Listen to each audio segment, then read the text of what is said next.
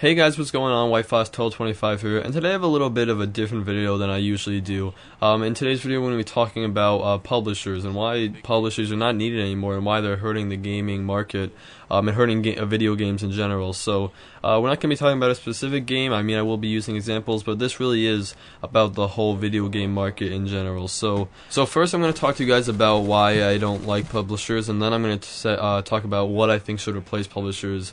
And just really why we don't need them anymore. So really, publishers have just been causing lots of problems in video games lately. So first off, I want to say that not all publishers are bad, and not all publishers have been causing problems. Like when I think of a good publisher, I think of Bethesda. Bethesda makes games like Skyrim, the Fallout series, but they also publish games. They publish Dishonored, and they're great. And they, from what I understand, they're really good with working with Arcane and the developers. Because Bethesda, they know what it's like to make a game. They know that a game takes time, and a game needs to be a finished product when it comes out. But when I think of a bad publisher, the first one you think of is always EA, and EA has caused so many problems for so many games, and the only reason that they've been doing this is just for money.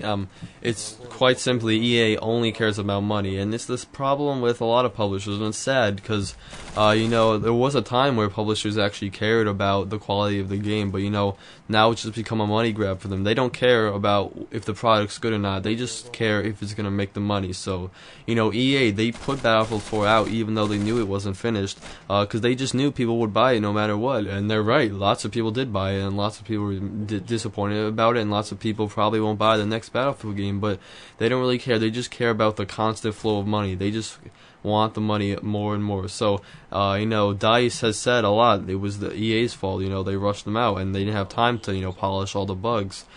And this wasn't the first game that EA did this with. I never played it, but with Dragon Age 2, EA did the same thing. They rushed them out, and Dragon Age 2 apparently just wasn't a finished product. Again, I've never played Dragon Age 2. It's just something I've heard from a lot of other gamers.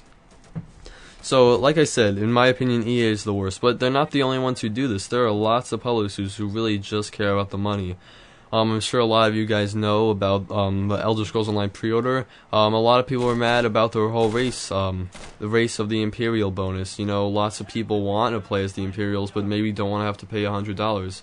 Personally, it didn't really affect me at the beginning because, I'm going to buy the Imperial Edition anyway, but the more I think about it, the more, it's been in every Elder Scrolls game. It should definitely be in this one, and it shouldn't have to be, there shouldn't be a pay gate on it. You shouldn't have to pay to get it.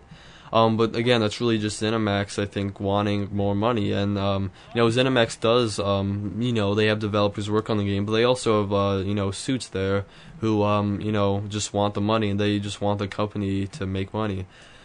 So it's a growing problem in the game industry, and another problem is like I said, publishers just not caring if the game is good or not. So they'll put a really bad game on the market, and they'll know it's unfinished and doesn't have the capacity of being good, but they'll publish it because they know it'll make at least some money. Like I haven't played either of these games, but if you think of Takedown, Red Saber, or Recoil, those were both published by 505 Games, and they were just completely awful products, just not ready for the market at all, and just maybe not even worth being on the market.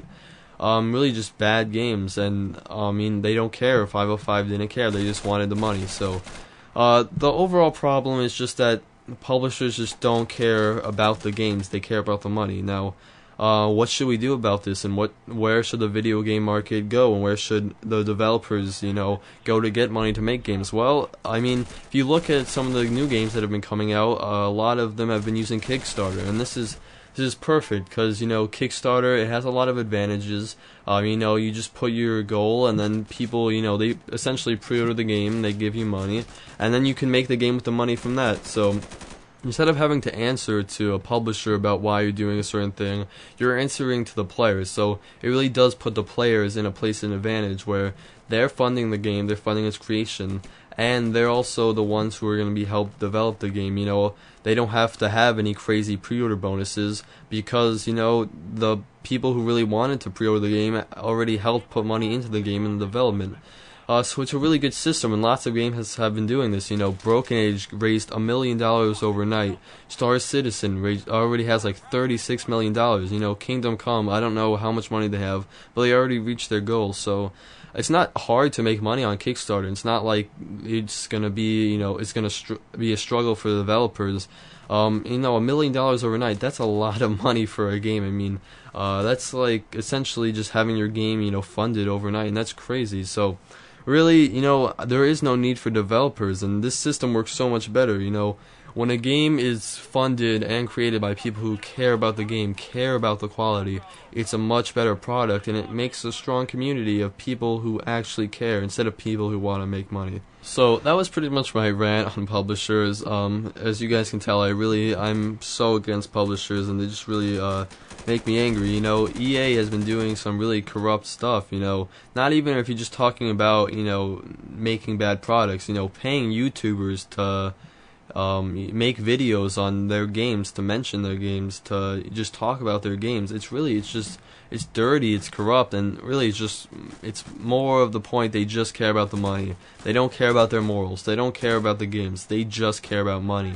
And it's a huge problem, and it needs to be fixed. So really, I'm at the point where I'm boycotting EA games. I don't know where I'll buy any more games made by EA, and it pains me because, you know, some of the developers are really, you know, skilled and really working hard on the product, but just, I don't know, I'm tired of buying broken games at launch, and I'm tired of supporting people who only care about the money. So it's at that point for me, but I don't know how you guys are feeling. You know, tell me in the comments below. But I really hope the future lies in Kickstarter, and I really hope more and more games start using this, because really publishers are not needed with that. And if we have people who actually care about the game and want to fund it, they can do that on Kickstarter. So that's what I'm hoping people will start to do, and I'm hoping that's direction the games start going in.